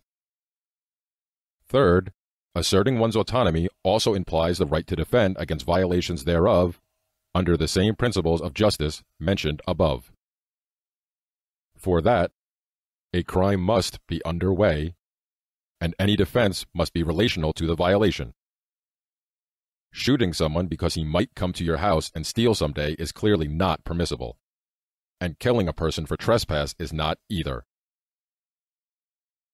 Fourth, even if someone has violated our autonomy or has not asserted his own autonomy, does not imply that this person has no autonomy that must be respected by us. A tax collector does not lose his right to autonomy, and it is not justified to hang him from the nearest tree. Nor does the tax subsidy stolen from your pocket entitle you to use a service over and above the justified amount which would have been found as restitution. We shall end our excursion into the philosophy of liberty here. Many more elaborate thoughts have been written down by others. Instead, one should stop for a minute and think about the above. Does it make sense? Does it not also ask us to live that way? Is it not so right that it demands our support? What is it that liberty really gives us? Surely it is not prosperity that makes liberty so important in the first place, though it is a nice side benefit. On the one hand, liberty is fundamental to our humanity. It is what leads us to self-motivation, self-determination, but it is also what allows us to interact pleasantly with others. Liberty is peace. Not a peace based on threats of mutual annihilation or cowardice, but instead founded on what makes us special as humans. Liberty is what gives us the room to become more human, to live in accord with our ethical and moral beliefs, to progress, and to be in peace with others. In short, one cannot be fully human without also being in liberty. First implications. The ethics of individual autonomy have consequences for the culture of the second realm and the interactions we have with the first realm. We do not have to respect the individual autonomy of first realm persons, and even the decisions they have foolishly delegated to institutions and governments beyond their control. This does not mean that the resulting systems are ethical, but they are the will of the many. It is thus not for us to take down those systems, but rather to offer ethical alternatives, to open doors into the second realm where people can fully embrace their humanity through liberty. This is required for several reasons. First, it allows us to keep the moral high ground. While this is not a reason in itself, it justifies our position and shows respect to the individuals on the other side, reducing emotional opposition against the second realm. Second, it is necessary to preserve the ethical integrity of the second realm. Michael Gaddy said, quote, "The battlefield of freedom is littered with the bodies of those who believe in compromise." End quote. Compromising on our ethical foundations in relation to the first realm will also taint these foundations within the second realm. This calls for us to keep the peace with the first realm as long as it is up to us, to not interfere in the first realm, to radically keep the two realms separate. There is no place for standoffs. This strict separation and the respect for individual autonomy also implies that we do not needlessly violate the laws of the first realm, but instead either confine ourselves fully to the second realm or live a double life, paying taxes in the first realm and keeping its laws while we are located there, and ignoring the first realm whenever we are located in the second. This also includes not to profit from the first realm redistribution and to pay for the services you consume while there. While these may be hurtful suggestions to many arch-libertarians, they are not without justification. Such a behavior both protects the autonomy of the second realm and it shows respect to the individual autonomy of first realm inhabitants, even though their autonomy is wasted. In addition, it helps make a decision to invest into the second realm and move there completely, fully withdrawing ourselves from the first realm. For most of us, the move from the first realm to the second realm will be a progressive one, a floating scale of radicalization and involvement. Some will stop short for various reasons, bearing the consequences. To be able to implement such a progressive withdrawal and strict separation makes the drawing of boundaries between the realms necessary. The clearest of these is that our physical and digital temporary autonomous zones and any interaction between only second realm inhabitants belongs to the second realm exclusively, with everything else being in the first realm. End of Chapter 12. You are listening to the audiobook of Second Realm Book on Strategy, a freely available production of Liberty Under Attack Publications. To snag the paperback, to download purchase the audiobook, to check out the entire Second Realm series, or for additional resources, please visit libertyunderattack.com/Second Realm. Chapter 13. The Second Realm. Culture. Introduction. It is easy to understand that the development of our own culture of the second realm is necessary, but attempts to artificially create culture are not only impossible, but also counterproductive.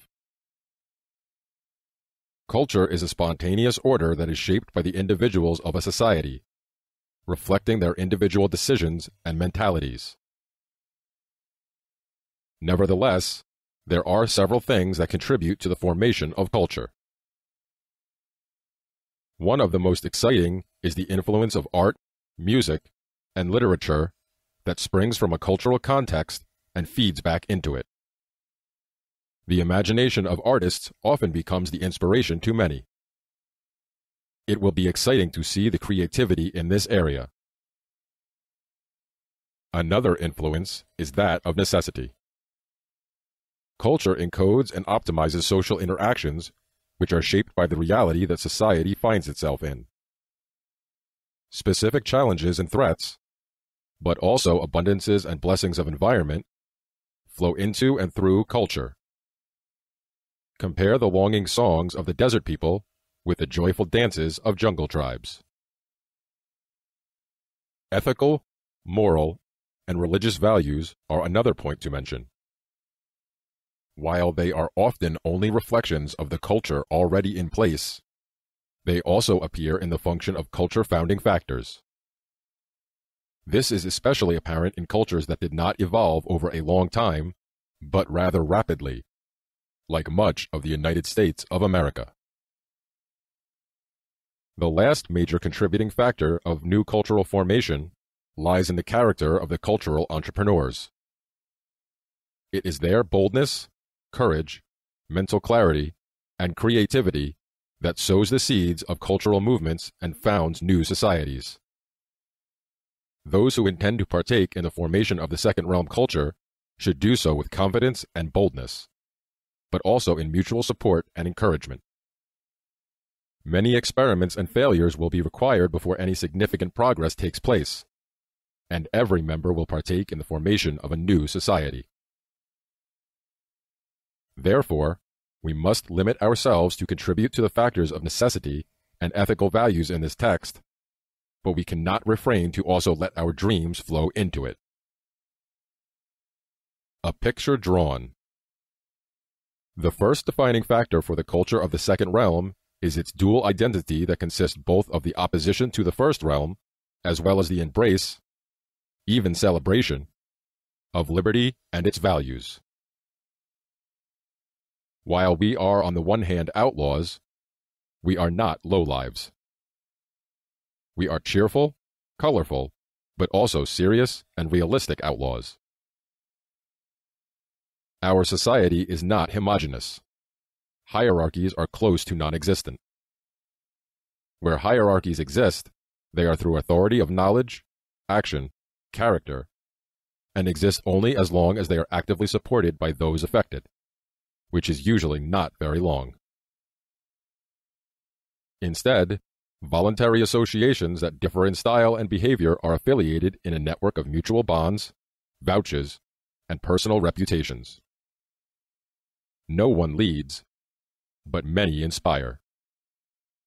It is a dynamic, close, parallel society, sometimes hidden, a crypto society, but always a society of cheerful outlaws who value mutual respect.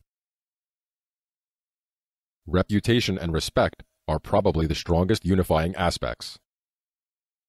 While respect is willfully extended until proven misplaced, reputation must be earned by ethical behavior and entrepreneurship. We praise those that are successful, those that take the risk, and those that pick themselves up after failures. Honesty and contract are holy, and secrets are respected as they not only protect, but also add spice to life. Neither reputation nor respect are empty words for us. They are also ways of binding and help to mutually develop. We communicate them tangibly, by vouching for others, underwriting, and extending bonds to protect our business partners and peers.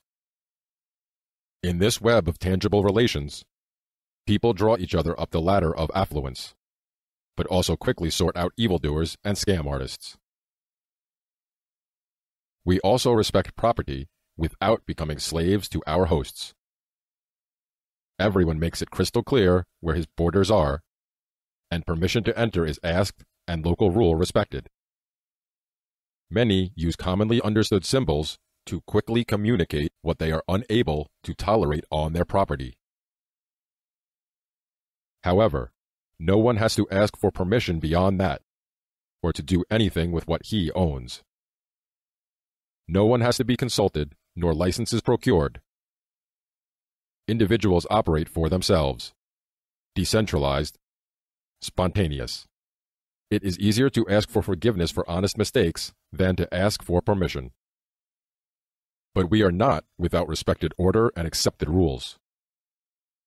Criminals have to face the trial of their networks, and hardened thieves usually wake up with their just restitution returned to their victims. Those that come to destroy our society are not met with torches, but instead are widely shunned and ostracized, not infrequently finding their mugshots at the entry to our zones, some with not-so-friendly notes attached. Respect for property not only extends to the physical territories we occupy, it is integral to the less visible parts of our world, much of which remains unseen to observers, hidden behind encrypted, anonymous digital communication. This connects us and creates another realm where property is privacy. We protect our secrets. We value them. Protecting our privacy becomes second nature to us, liberating us from the prying eyes of our enemies. But our privacy is also a key symbol for the autonomy we live. We are taking back what a totalitarian outer world wants to steal from us. What fences are to atoms, data privacy technology is to bits and bytes. We claim that both are owned by us alone. This is our place. Our places of trade arouse amazement in visitors. As a culture in exile, we have developed unusual practices of trade, with some of us excellent in tradecraft. Be it wearing masks when settling a deal, or blind handshakes to agree on prices, it only covers half of what is going on. Most trades happen in cyberspace, supported by bonds and reputations extending from the merchant's bar where we first meet face-to-face, to the depths of secure digital escrow platforms. Overhearing the conversations in one of our clubs irritates the neophyte. Words and customs that are unknown in the filth of the first realm, and an occasional dispute spiced with the curse words like statist, Stasi, or parasite. Nevertheless, the newcomer will be welcomed and taught, and given opportunity to prove himself, should he show willingness and skill. However, not all of us live here all the time. Many lead a double life with only an occasional visit to our markets where they are greeted with their pseudonyms. Others operate their business half a day in the first realm and open shop in the second realm after sunset. Still others are true ghosts to the first realm, having no footprint there except for traveling through it from one autonomous zone to another, some of them having perfected their livelihoods in our world, but others that just cannot stand the shallowness of the other side anymore. We are tribes of mind and soul, not defined by nation or race, but by thought and substance. We are everywhere, and we are here to stay. If you expected a manual of secret handshakes, of words to use and fashion to wear, music to listen to, and opinions that are required, you will be disappointed now. It is not only our job to create this culture and neatly package it for you. It is your job, and ours, to live it. End of Chapter 13. Chapter 14. Closing Remarks. The development of mind tribes, the second realm, and increasing decentralization of society is inevitable, should humanity progress further or even survive. We can see this in a multitude of areas, especially in globalization of trade, the failure of big media, individual digital communication, and the demise of nationalism. Today, people often feel nearer to others who live on the other side of the globe and subscribe to similar ideas and culture than their physical neighbors. However, this natural process of self-liberation is met by opposition because it also breaks a lot of business models, threatens parasitism, and the mental control over others that many people find so satisfying. It also destroys the status quo and the comfort of everyone relying on it, and it ends the equal pain for everybody meme that drives so many who are hurt and abused. While these may be big words, they are nevertheless true. If we do not act and implement more liberty, the days of humanity might well be numbered. We live in interesting times that will shape the future, and it is up to us to shape it in a human, a free, and an ethical way. No one else will, and it is time to stop asking for permission or looking for excuses. If you ever wanted to save the world, this is your chance. And if you just want to live rightly yourself, and you are not interested in the big scheme of things, this is for you as well. And did we mention that it will be fun? End of Chapter 14. Chapter 15. Next Steps. Should you find this strategy attractive, the question of where to go from here needs to be answered. These are some hints on how to proceed. 1.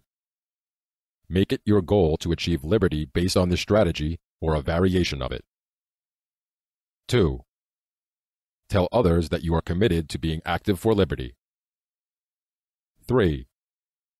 Dedicate some of your time on a regular basis to spend working on the second realm. 4. Start saving so you can invest in the second realm when opportunities come up. 5. Take digital privacy seriously. Start using PGP, I2P, and similar methods. Learn about secure behavior. 6. There are some digital autonomous zones out there. Join them and spend time building your reputation. 7. Network with others, not only in the digital, but also in the physical. Have a few drinks together, or start a project. Declare your meetings as being autonomous. 8. Give up collectivist thought, especially asking for permission and requiring others to support you before you do anything. 9. Give up the quest for philosophical homogeneity. We will always differ in the details. 10. Start or support local OTC exchangers. Build a position of digital currencies so you can partake in covert commerce. 11. Live a culture of liberty. Support the autonomy of others visibly. Respect. 12. Insert kindness and strength into the world. Charity and justice are for you to do. 13. Encourage others that work for liberty, who invest and produce. 14. If you are an artist, writer, musician, fashion designer, or whatever, run wild in creating our new culture. 15. Begin with defining your boundaries. Shun people who actively attack liberty and deny autonomy to others. End of Chapter 15. Chapter 16. Bonus section. Next Steps, Redux. By Shane Radliff and Kyle Reardon. The following is a Redux version of the Next Steps portion of Smuggler and XYZ's book, Second Realm, Book on Strategy. Overall, the book is fantastic, but we both felt this section was severely lacking in quality. Some of these recommendations were redundant, many were badly worded, a couple were later on in the list when they should be towards the beginning, and a few things were vague or unclear.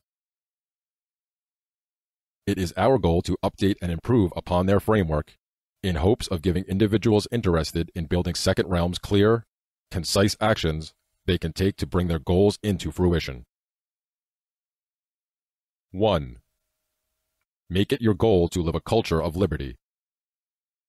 Spend your free time building the Second Realm, as well as visibly supporting the autonomy of others, whether that takes the form of mutual aid or vigilantism. 2. Give up on collectivist thought, especially asking for permission and requiring others to support you before you do anything. Also, give up the quest for philosophical homogeneity. We will always differ in the details. What's important is the end goal and respect for autonomy. 3.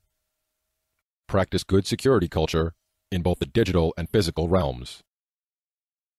In the former, start using PGP, I2P, ZRTP, OTR, cryptocurrencies, etc.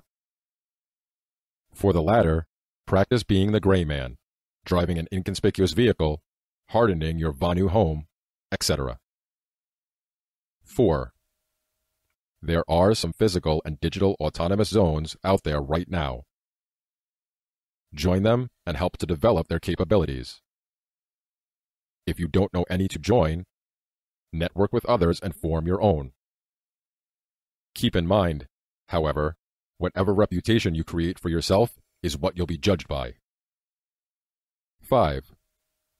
Start saving so you can invest into the second realm when opportunities come up. Encourage others to invest and produce within the second realm by patronizing their businesses. 6. Build a position of digital currencies so you can partake in covert commerce, i.e., agorism. 7. If you are an artist, writer, musician, fashion designer, or whatever, run wild in creating our new culture. 8. Begin with defining your boundaries. Shun people who actively attack liberty and deny autonomy to others. 9. Assist your friendly neighborhood proxy merchants whenever possible, as they are your secure gateway to the first realm. 10. Support your local avenging angels. Worst case scenario, if a temporary autonomous zone was breached by the bludgies, the police, then the angels would have to be activated in order to recondition the state to refrain from disrupting our peaceful zones. Parting thoughts. This is not an exhaustive list for how to start building the second realm. It is merely a beginning point. Develop your own methods in accordance with the philosophical intent of the second realm, and work with others to facilitate efficacious methods of trade outside the first realm. End of the Second Realm Book on Strategy. You've just heard the audiobook of Second Realm Book on Strategy, a freely available production of Liberty Under Attack Publications. To snag the paperback, to download purchase the audiobook, to check out the entire Second Realm series, or for additional resources, please visit libertyunderattack.com/Second Realm.